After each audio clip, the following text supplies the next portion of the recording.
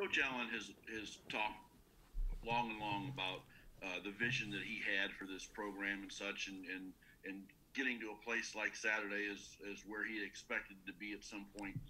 Can you take me back to your days as a senior in high school in Tampa and what he said to you and talked about to you and how that whole vision has sort of played out in your 3 years? Yeah, definitely when I was a senior in high school, in the recruiting process, he was he was true from the start. He always was telling me that Indiana is going to be a Big Ten contender for the Big Ten championship, and that we're going to go. We're going to win a lot of games if you come here, and just the guys that we're recruiting, it's going to be a good class, and he was just so enthusiastic about the change that was going to go on at this program.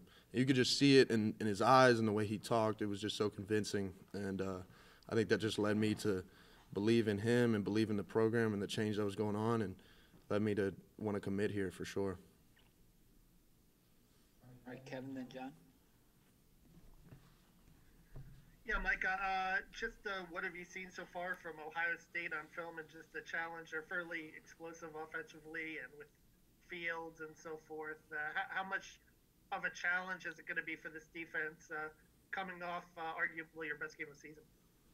Yeah, I mean, it's, like you said, they got a great quarterback, great, offense as a whole, just receivers on the outside and everything. But it just comes down to, our defense executing fundamentally and doing what our coaches tell us to do each week and each day, and performing at a high level and getting prepared that way throughout the week, just so we can go on game day and just feel confident in everything that we do and feel prepared, and just play lights out, play fast and physical, just play that Indiana football that we always talk about, and just be ready to go. And you can't really think about, it's Ohio State or some Big Ten matchup. You just gotta prepare like you always prepared and attack each week with the same mindset. And I think that's what we're gonna do, and that's what we've been doing, and just keep working at it.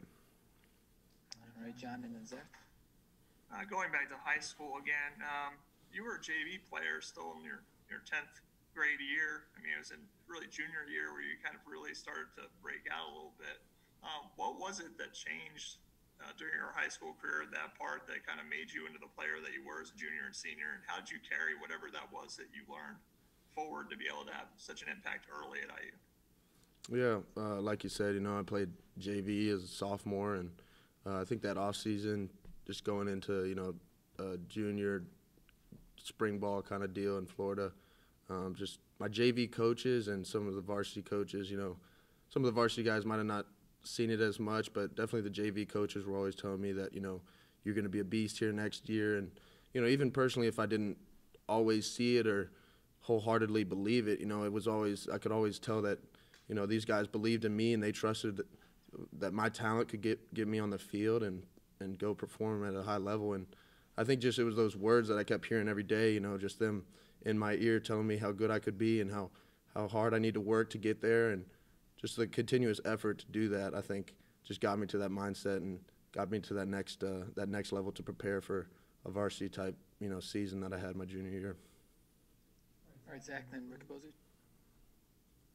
Forgive me, I don't know if there's a short answer to the question, but somebody asked you just a little while ago about Coach Allen's message recruiting you out of Tampa, but there's been a lot made in particular of just how many Tampa guys have come up here in the last few years, bought into Coach Allen. I know he's obviously got strong relationships down there, but just as a Tampa kid who maybe went through that process and probably got to know some of those players through the recruiting process as well, how does that pipeline build in your mind to a place like Indiana when it is kind of far from home? It's probably not a program that has a ton of resonance down there, at least in the traditional way that some of the more local programs would. Just how does something like that kind of build on itself so quickly? Yeah, like you said, a lot of us are from Tampa, but I think it was just, Coach Allen did a good job of maybe finding the guys that maybe didn't have all the biggest offers in the world or anything like that, but he could tell they were good players and just hard workers. And a lot of the guys from Tampa, we saw each other committing or saw some guys commit early or whatever, and I think a lot of us were encouraged to see how many Florida guys were on that were in our class that were coming here, and Coach Allen definitely influenced and emphasized that when he would come and talk to us about who the recruits are and how many guys he's got up there. But Yeah, it was really exciting just to hear, his idea for it and to see the other guys who was going to come up. And it was, like Mike Penix and all those guys. It's really exciting and definitely, encouraged to come up to Indiana and play hard for him. All right, Rick and then Paul.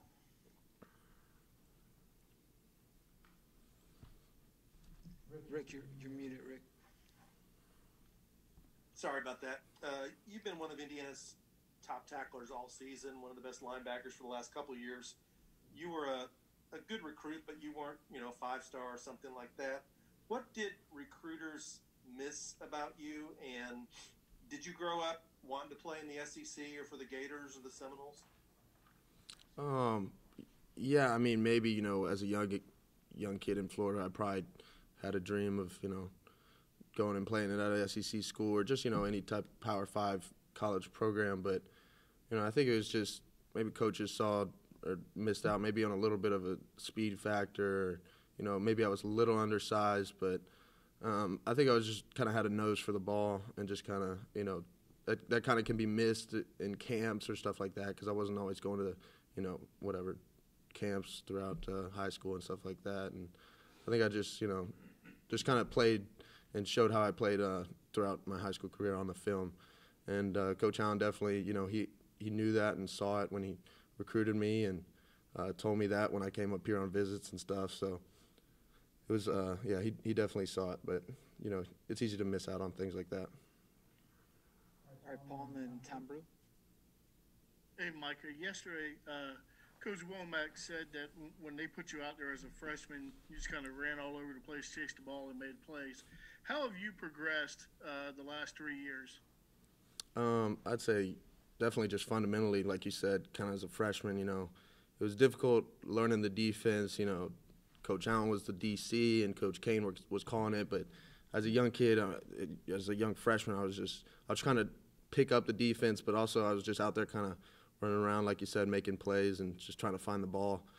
But just over these last few years, I feel like it's just been honing in on what I have to do and communicating with the guys around me and understanding the defense as a whole and being able to, not just understand what I'm doing in my position, but understand, the coverage or the front or, just understanding other people's jobs and responsibilities. That's really helped me and helped the people around me grow too. And I've just been able to communicate and be confident in what I'm doing and fly around. So.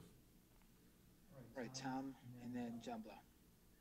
Micah, in watching games this year compared to last year, it seems like the defense is doing so much more from a diversity standpoint too. A lot of different looks, a lot more different looks. How much has that helped in regards to being successful as you guys have had? And is that an experience factor of having so many guys out there who've played a bunch now who can dive right into doing all those different things and being successful at it? Yeah, definitely. It's definitely an experience thing.